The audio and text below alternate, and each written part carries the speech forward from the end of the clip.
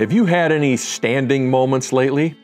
Hey friends, it's Pastor Mike from Fellowship Church. Always good to connect with you midweek. Hope you're doing well. Hope you're feeling blessed this week. That question for you again, have you had any standing moments lately? If you're normally part of our worshiping congregation, you know that over some Sundays we've been spending some time studying the book of Acts. I like to call the book of Acts the fifth gospel. It kind of follows up on Matthew, Mark, Luke, John, the stories of Jesus. The book of Acts tells the story of the early church. It's the continuation of Jesus' work, and we've been talking about the disciples and the early church and just some things that are happening there. One of the stories that we didn't have time for on our Sunday mornings together is the story of Stephen. Stephen was one of the leaders of the early church. He was a pretty influential leader. There was a moment when Stephen, and we get this story in the Bible, when Stephen is kind of called to account, when Stephen was saying some things about Jesus that some of the leaders of the church didn't appreciate.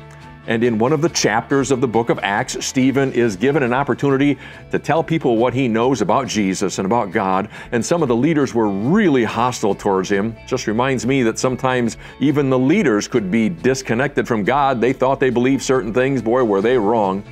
But at the end of Stephen's little speech, there's something really cool that takes place. Sad, but cool. Stephen gets this vision of heaven. Like he's giving this great testimony about what he believes about God. And boy, Stephen is right on talking about Jesus.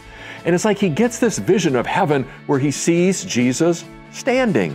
That's what the Bible says. He sees Jesus standing.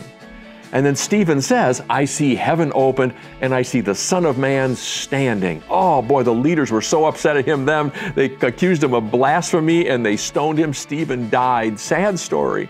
But there's something really cool there too. And that is that throughout the Bible, one of the kind of the symbols of power is for a person to be sitting next to someone else in authority. Like when it says of Jesus that Jesus will be sitting at the right hand of God the Father Almighty. You've probably heard that from the Apostles' Creed or something before. If you sit at someone's right hand, it's like you're second in authority to that person. It's a position of some status and esteem. That's not what the story of Stephen said. It doesn't say that Jesus was sitting. Stephen didn't get this image of Jesus sitting in heaven. He got the image of Jesus standing in heaven. Why would Jesus stand? Well, friends, it's because whenever someone stands for Jesus, I believe that Jesus returns the favor by standing for them. So Stephen had this moment when he was given the opportunity to tell what Jesus meant to him, and boy, did Stephen do it well. He took a stand for Jesus, and Jesus returned the favor and stood for Stephen. Here's my question for you. Have you ever had any standing moments? What have you done with the standing moments in your life? Those are the moments when you have the opportunity to sort of take a stand for Jesus. That is to say, hey, here's what I believe about God. Or here's what I believe about Jesus. I'm going to take a stand for what I know to be true. Friends, throughout the course of this life, you are going to have your standing moments. They will be opportunities for you to stand up for what you believe and to live out passionately and with commitment in what you believe. Friends, I believe that when people like us stand for our faith, Jesus Christ returns the favor by standing for us. You're going to have your standing moments.